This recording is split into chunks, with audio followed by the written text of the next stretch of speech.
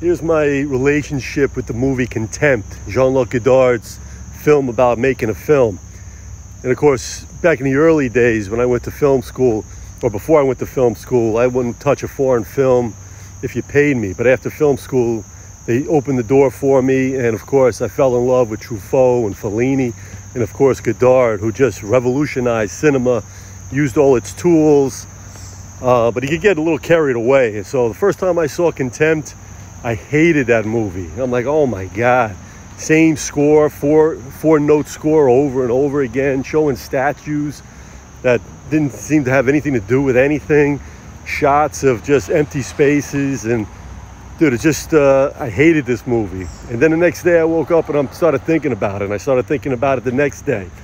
And then a couple of months I started thinking about it again. I said, I gotta check this movie out again. So I put this movie back on, and I hated it again. I said, oh my God, I mean, this is so annoying. But then the next day again, I started thinking about it. And then I started thinking about it the following day. And then the next thing I know, I said, I got to see this movie again.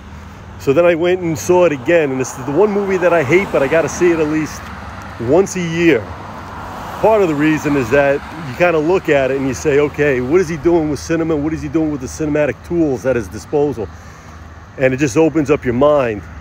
And you appreciate his creativity and the way he's taken cinema to different levels. And of course, Jack Palance just goes on overkill, overdrive, and is just brilliant. And man, it's like eating a chocolate souffle every time you watch this guy.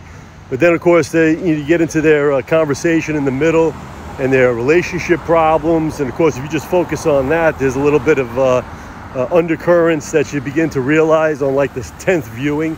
So it's a film with a ton of layers in it, man, but it's one of my favorites that I got to see again on the big screen at the Film Forum. And if you want to get into cinema, Contempt is, give it a couple of shots at least.